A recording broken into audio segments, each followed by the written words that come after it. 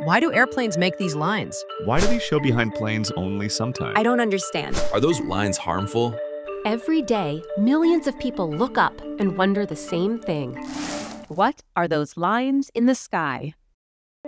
They're called contrails, short for condensation trails. They form when hot engine exhaust hits pockets of moisture in extra cold air. That sudden freeze turns water vapor into tiny ice crystals, just like you see when you breathe on a cold day. If you can see that 98-degree breath in 30-degree air, just imagine what happens when engine exhaust over 600 degrees hits a pocket of moisture in the negative 70-degree upper atmosphere. Even a simple cup of water can create them. Contrails can form year-round, often melting and disappearing in a matter of seconds. But when the air is cold and extra humid, they can persist hours after the plane has flown by.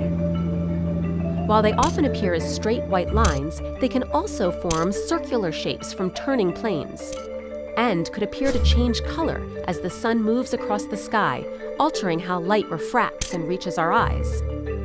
Here at the FAA, we do research every day to understand this atmospheric phenomenon in our skies.